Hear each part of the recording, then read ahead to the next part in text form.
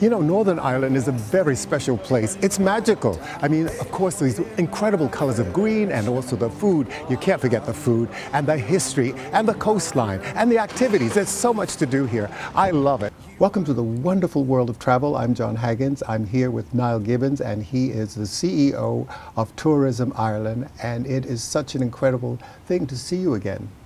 Your event the other night was so fantastic. Everyone came out because Ireland, you know, it was interesting. The other night I was at another event and everyone was talking about how Ireland promotes and they are so on it. And they said they would like to do that too. And I said, well, you got to catch up. So how are you? I'm great, John, and thanks for having me on the show. It's always a pleasure to be back. And I think it was last year this time we were on the show as well. And thank you for coming the other night. It was a really special occasion. Oh, absolutely. Because to come over to the United States to showcase the island of Ireland is a great honour and a privilege. But to see so many people turn up from different backgrounds, it's a great example of how, you know, the family all comes together to support the destination.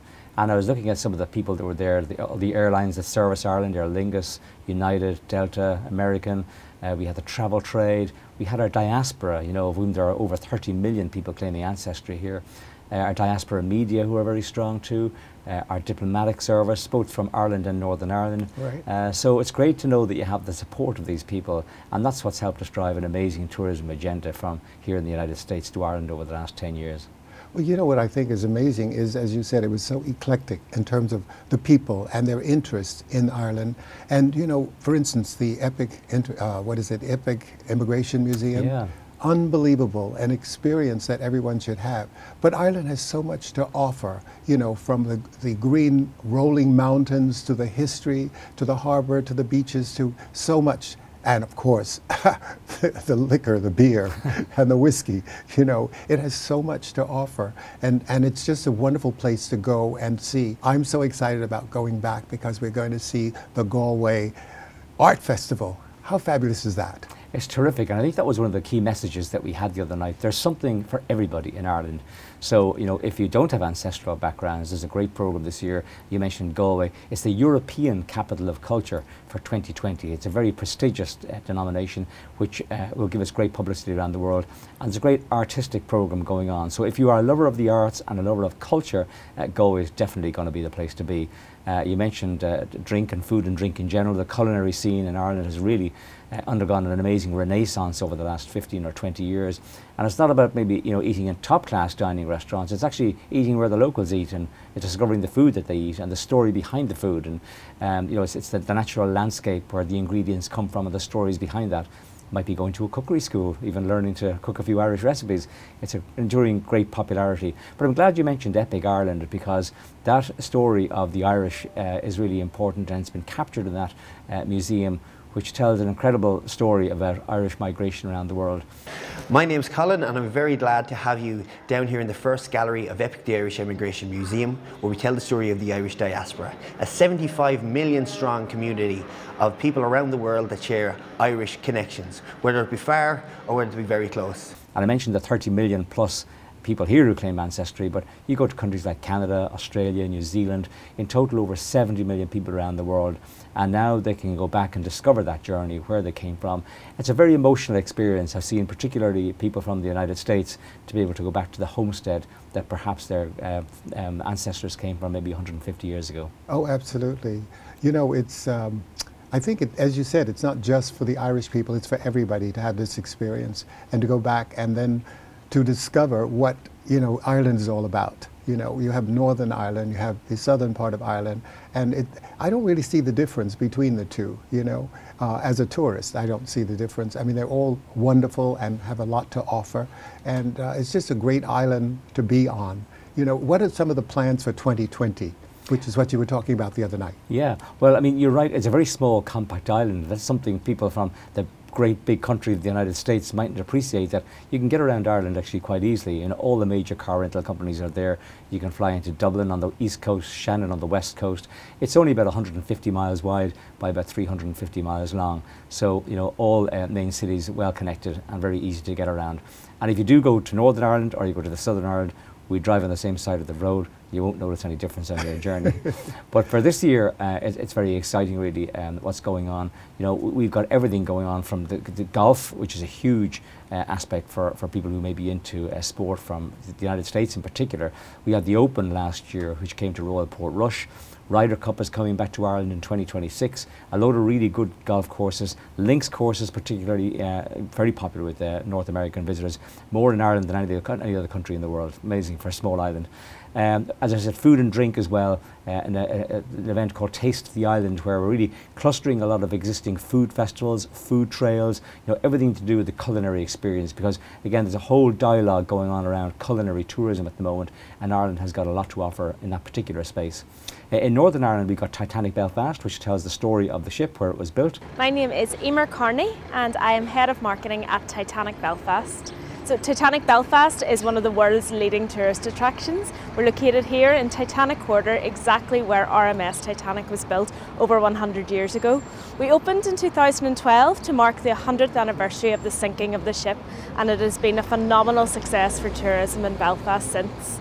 So at this exact location is where thousands of men from Belfast built the world famous liners from Harland and Wolff, and Titanic was ship number 401. It had a very fateful maiden voyage, but we celebrate the success of what was achieved in Belfast all those years ago. The maiden voyage was a tragic situation, but what happened in Belfast wasn't tragic. Titanic was a world-class liner. It was one of the largest man-made moving objects in the world at the time, and we're very proud of that heritage. And our latest thing in Northern Ireland is Game of Thrones, screen tourism, very popular, what we call set jetters. People like to go to see where the 8th series of Game of Thrones were filmed, and a new attraction opening this year, a bit like Harry Potter Land in London, is going to be in Northern Ireland, celebrating Game of Thrones. It's backed by HBO as well. That'll be opening in the fourth quarter of 2020. When did they first start doing that in terms of elevation of the food? I think there's been, you know, movements going on over the last 20 or 30 years. A lot of pioneers, really, you know, enthusiastic, passionate about food. And I think what's unique about Ireland is that it's a small, green, clean, environmentally friendly island. And the authenticity of the ingredients that go into that food are really special. I think when you come to countries, sometimes people might think of corned beef and cabbage, but the agenda has moved long beyond that. And I think now, you know, if you're looking for grass-fed beef, if you're looking for seafood, you know, look no further than Ireland. But the story of what ends up on the plate is about the, you know, the people that were involved in it, the planting and sowing it, the farmers, and it generally won't have travelled too far. And the unique stories are important to the tourism story, because in a world where a lot of things are becoming homogenized and globalization is the name of the game, I think to get something local that's simple, you know, and really well crafted and presented speaks volumes where Ireland has gone in terms of the culinary experience. Well, you know, in Belfast we had a wonderful experience in terms of dining, because we had a 6-course pairing of incredible wines, and it was just an incredible evening. And it took about 2.5 hours, but it was just another course, another wine, and it was just such a relaxed experience. And everybody there, you have to make reservations way in advance for this place, because it's just fabulous. And people need to know that they're wonderful dining spots, you know. And as you said, the locals, where the locals eat, that's where you should go, because they know. You know, right. And this is one of the things I do when I go away. I look in the window and I see if there are locals there, then I know it's good. And a lot of them enthusiastic, passionate about what goes on the plate. And I think in the Instagram era that we live in, you know, people like to show off when they get something really good to eat, and it goes out there and it goes viral and people talk about it. And there's no better marketing than word of mouth. Tell me about the art in Galway. Well, I mean, Galway, as I said, this year is European Capital of Culture. There are a lot of festivals and events that are going on. It's a uniquely bohemian type of city. It's really retained its sense of Irishness. And in relation to the festivals that are going on, there's everything around the arts scene in general, from literature, poetry, all sorts of festivals going on through the course of the year. And the Galway programme for 2020 has really brought on some incredible exhibitions that will be going on during the course of the year. It'll be important for anybody who's interested in art to get on to look at that programme, because there really is something to tempt everybody. It launches in early February, that's when the launch date starts, and there are a whole range of things that'll tease any part of the intellect, so to speak, over the coming 12 months. Obviously, a lot of local artists participating, but there will be people coming in from around the globe as well. I think that's something that's unique to the arts, that Ireland is also good at bringing people in from abroad. Our people have gone abroad for hundreds of years, and now it's really about people coming back. It's about sharing ideas, and I think that's one thing that Galway is going to do very, very well. It's a great stage. Let's talk about the ease of traveling from Southern Ireland to Northern Ireland. You don't need a passport. So how easy is it? You won't even know you're going from one jurisdiction to another, apart from the fact that we have signs in kilometres for speed in the south and miles per hour in the north. But other than that, I mean, it's a seamless journey, and even in the Brexit conversation that's going on at the moment with the UK leaving the European Union, there will be no impact in relation to travel around Ireland this year. So it's never been easier to get to Ireland. There's never been more seats. But when you do get there, I mean, all the road networks are well connected. So a journey between Dublin and Belfast, for example, is about 2 hours by car. Very easy to do. Roads are motorway network nearly all the way. So easy to get around. All the major car hire companies are there. You'll need an international driver's license, but you won't be stopped. There's no border checkpoints. It's a seamless journey.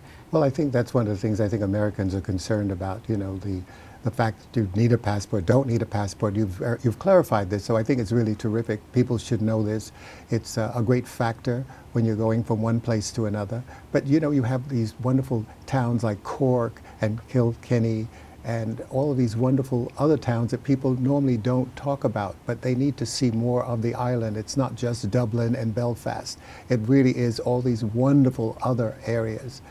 Kinsale, for instance, which is a beautiful, colorful little town. Unbelievable.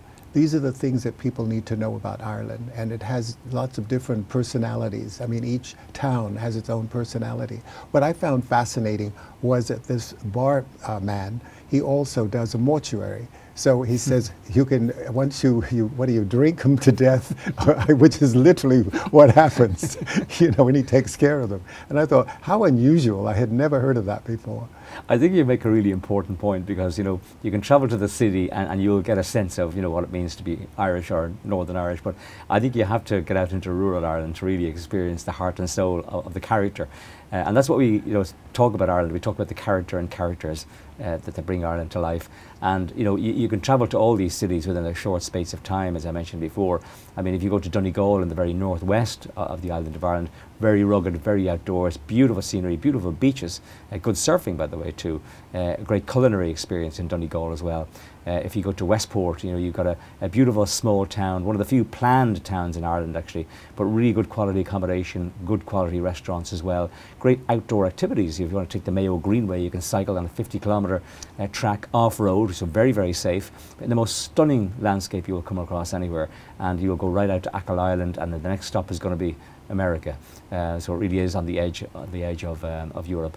Down around Cork, Kerry, a lot of activities, a lot of tourism activity, and getting off the beaten track has never been easier either. West Cork, very popular for its food. The West Cork Food Festival, for example, takes place around the September, and there are over 180 events around the whole food scene. So if you're a foodie, that's one that I can definitely recommend. I've done it myself. The wonderful thing is that you're so thin because these are natural, organic foods, with no hormones, and I think it's the best way. It's right from the garden. It's from the garden to the table. I think our chefs have put huge effort into making Irish food really special. Food trails are very popular, food festivals. I mentioned the West Cork Food Festival, which is on in September, but there's also oyster festivals, seafood festivals, and these really, bring the destination to life, so to speak. I think that's what's really special about some of those things. So a lot of choice on Ireland.com has got all the information in relation to all the information you need in relation to where those food trails and food festivals are. But going from strength to strength, and I think Ireland being a small place, it just adds to the character. And the food and drink, of course, go hand in hand as well. We mentioned the other night about the renaissance in Irish whiskey, which had seen a decline in the 19th century, but now we've got about 30 different whiskey distilleries on an Irish whiskey trail, which brings you all around the coast of Ireland, and you get a chance to sample it too, which is good. Like at Bushmill. Bushmills up in Northern Ireland, yeah, really, really popular. There's an Irish whiskey museum in Dublin. You've got, down in Dingle, there's a distillery as well. They're dotted around the country, so it's a good rural trail. But certainly, I think what the people involved in whiskey have done is they've used it to tell the story of the destination of where it comes from, and that's been a really important part of the tourism story as well. And also the ale, the beer, which is another part of the culinary experience. No better place to come to Ireland. We've got the Guinness Storehouse, the most popular attraction in Ireland, 1.7 million visitors, who are now opening an extended bar at the top of their visitor attraction. That'll open in March, so we're very excited about that. But also they have a sister brewery down in Kilkenny called Silix, which is an ale. Really nice, and they have a lovely little attraction down there as well, where you can go and learn all about, you know, how it's made. It's all part of the brand experience, really, and I've done that myself too, so I can highly recommend it. That's fantastic. There's so much to see and so much to do. Now, when you talk about the oysters, are those festivals near the coast, so it's really fresh? They select them and they bring them on board, and so therefore this is a whole other experience rather than inland. It's all very, very fresh.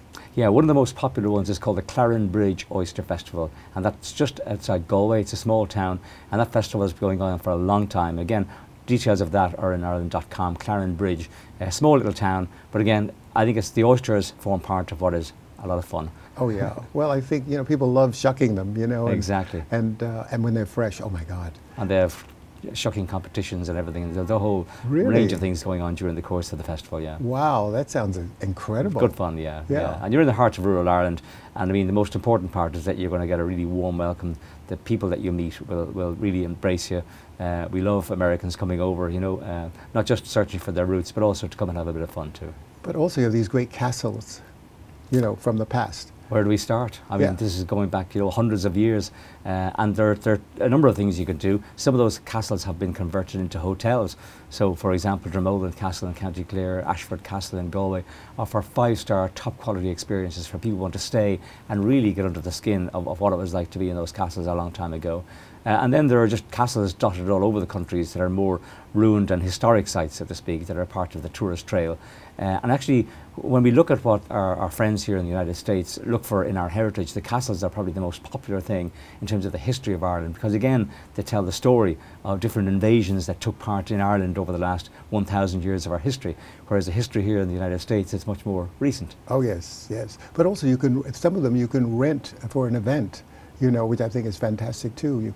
I think it's amazing because you feel like you're living in the castle when you're having an event. You know, it's going back in time. It's Absolutely, fabulous. yeah. And I think, you know, you really get the essence of what Ireland might have been like. There are actually some of them on Airbnb as well, which is just interesting. So plenty of opportunities in relation to castles, and you just really, you're absorbing the history of Ireland when you have that experience. Well, I thank you so much. And we'll be right back. Jon Haggins the GlobeTrotter is like no other travel book in the world. When I think of travel, I think of friends from around the world. I've traveled to Malaysia, Thailand, India, everywhere. You're going to absolutely love the book. And the recipes, you will whet your appetite with these incredible aromatic recipes. Remember, my world is your world. So get up, get out, and travel. But talk about some of the sports, for instance, like the Greenway, biking along the Greenway. An unbelievable experience, and the ocean is right there, or the bay. It's unbelievable.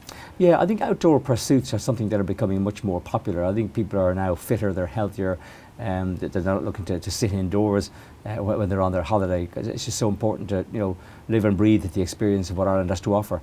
Walking is something that's really popular in Ireland. A lot of walking trails, you know, well marked. Right. Cycling is very popular too. I mentioned the Greenway in Mayo already, which is on the west coast. There's a Greenway also down in Waterford, which is over 50 kilometres long. That's on the southeast coast. So again, really popular because you're along by the sea, and the views are just absolutely and utterly stunning. Amazing. You know, if people like to fish, if they like to golf, if they like to surf up at the northwest coast of Ireland, there's some really good surfing in Donegal and Sligo as well. But certainly, I think, from my perspective, I'd recommend Ireland as a walking destination. I think just there's nowhere better to spend time with family and loved ones than to be able to get out on a coastal walk or a hill walk. And I think what people really enjoy about Ireland is the scenery. It's the landscape. It's probably one of the big things that we get in terms of feedback. It's the beauty of the landscape, the natural green island. It's not called green for nothing. You'll see it when you fly over it and when you land to get out and experience it. Well, it's kind of like a sweater with lots of different patches because the green changes, you know, from one scene to another. So I think of it as a green patch sweater, you know. Yeah, that's it's good, really good beautiful. definition. Yeah, patchwork quilt, yeah. Yeah. And I think also what happens is that, you know, in terms of activities, you have the wonderful beaches, as you said, taking the helicopter up and seeing the coastline where the Game of Thrones was filmed. My God, everybody's excited about this. This is a great trip. This is something that everyone should do. Yeah, Game of Thrones has been an amazing success story for Northern Ireland, where they filmed in various locations, and we've worked very closely with HBO, calling it Northern Ireland Game of Thrones territory. It's been fantastic. But all those scenes are really special. They're absolutely iconic, beautiful spots. And the movie the series has brought them really to life. So you don't just need a helicopter if you want to go and participate in a Game of Thrones banquet, go on a tour of the various sites, engage in archery, engage in the activities that were there, during the film of the series. It's all there for you to see, and a new visitor attraction coming on stream for Game of Thrones at the end of 2020 as well. We're very excited about that. And horseback riding, oh my God, unbelievable. The Sheehan farm, going up the hill and then stopping for lunch. Unbelievable experience, and looking over the valley through the greens. I mean, unbelievable.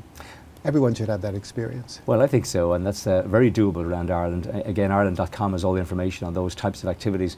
But again, it's getting active in nature, and that's the feedback that we get from a lot of customers as well.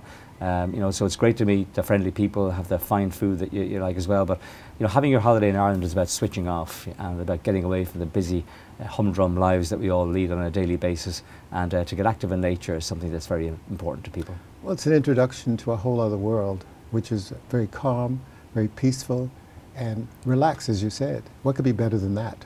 Well, I mean, it's a small island with a small population, so there's plenty of room for everybody. And the other thing that we're seeing too is, the summer season, obviously running from sort of May to September is when a lot of people would come. But we're finding now with Q1 and particularly Q4, a lot more Americans coming. Because really, weather doesn't matter. Ireland is almost sometimes a short break destination for a younger customer that we're starting to see come now. Because you can be in Shannon Airport from New York in 5 hours. You're in Dublin in less than 6. So it's actually almost now a long weekend trip for some people as well, who just want to have that opportunity to experience Ireland. So plenty of things to see, plenty of things to do. A warm welcome will await you, but never been easier and quicker to get there. But the other night you mentioned that the American tourism has increased enormously. To what proportion? We have seen it double over the last 7 years. I remember coming over here to launch our marketing plans around 2011, 2012, and we looked forward to the day when we welcome 1 million Americans coming to Ireland. Well, last year we welcomed 2 million. I have to say, I didn't see that one coming.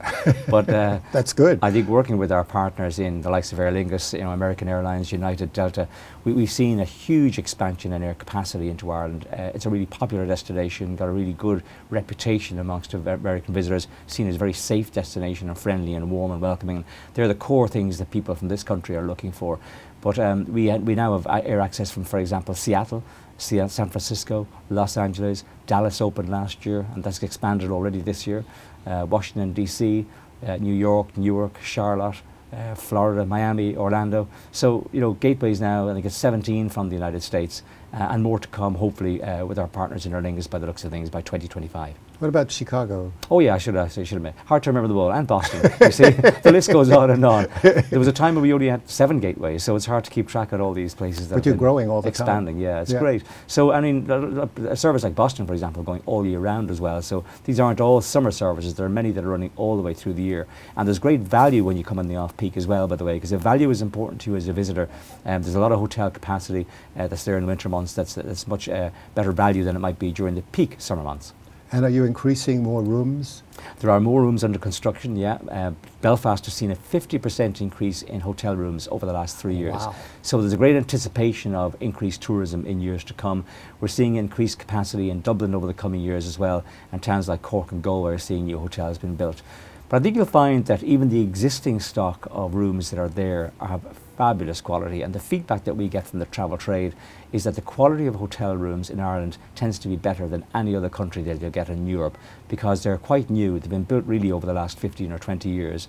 So obviously the castle experience can give you the heritage, but a lot of them have been refurbished over the last number of years too. So it'll be top quality, and really they do meet the expectation of the American visitor. Are they large hotels that they're building now, or medium-sized?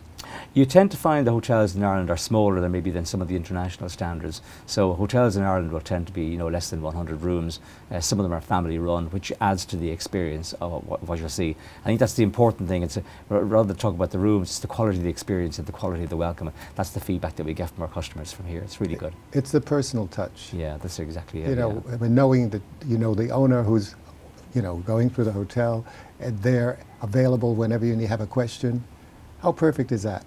It's great. I mean, they're great ambassadors for the regions. When you get into rural Ireland particularly, I mean, the owner of the hotel really cares about, you know, their visitor from the United States, you know, and they'll know a lot of what goes on in the local area. And they're the owner, they're also the concierge, and they're also the ambassador, and they'll be able to guide you on your journey. That is fantastic. Chasing Wild Ass, oh, it's not what you're thinking. It's a narrative of my travel around the world. I have interspersed photos and aromatic recipes, which allows you to dream, discover, and rediscover these great destinations around the world. The title of the book came about while we were chasing jackasses in Kutch Wild Ass Sanctuary in Gujarat, India. And I thought that was a great title for the book. This is food for the soul. Not only does it allow you to dream, it's adventure, it's history, it's culinary, it's culture, with a sense of humor to spice it up. Chasing Wild Ass is a celebration of life. You have to live each day as if it's your last. Remember, my world is your world, so get up, get out, and travel! Let's talk about the music, you know, the music festivals. Well, if you want music, Ireland is the place to come. There's no question about it. Whether it be a contemporary, traditional, my personal favourite is always the traditional impromptu music session that goes on in bars across up and down the country. If you visit County Mayo, for example, on the west coast of Ireland, there's a pub called Matt Malloy's, and it's just amazing. He was in the Chieftains band, which has got worldwide notoriety. They've been playing for 50 years now, imagine, and they'll be playing in New York City on St. Patrick's Day. But Matt Malloy's pub is one of the probably best traditional music experiences you can get, which are, you know, happening up and down the whole island of Ireland. And I think just the idea of walking in, receiving a really friendly, warm welcome in a cosy pub with a pint of Guinness in your hand, listening to traditional music is just high-end Irish culture. We had that experience in Derry, as a matter of fact. The owner there was just so fantastic, and after, you know, I was so excited that I had to tape him because he was just so, you know, open and wonderful. And he said, why don't you have a beer on the house? I said, you know, thank you so much, but we've got to run. Yeah. You know, we have to. But the generosity, just warm and absolutely incredible. Yeah, the feedback we get from people all the time, particularly Americans, is that it's one of the most authentic expressions of Irish culture to hear traditional Irish music. You know, because it has its roots, you know, and its connections with America as well, like in the bluegrass movement and everything. And you go to places like Nashville, for example, here in the United States, where I've been, and the connections with Ireland are so close. It's actually twinned with Belfast. Oh. But the traditional music scene is very strong in Ireland, always has been and always will be. And what about the dance as well? And dancing too, and no better expression of that than River Dance, which celebrates its 25th anniversary this year. So congratulations to them. But you know, it's an expression again of art, Irish art and culture that's been around for hundreds of years, and very popular here in North America too. But I think when people go back home, Irish music and dance is a very strong part of our culture and artistic endeavour. I think it's fantastic. Thank you so much. And I want to say that this has been an incredible experience, this sharing Ireland and all the great memories of Ireland. You have to come. It's a great destination that I think everyone should just hop on a plane and go. Until next week, I'm Jon Haggins the GlobeTrotter. I'll see you then. So long for now. In my wrestling and in my doubts, in my failures, you won't walk out.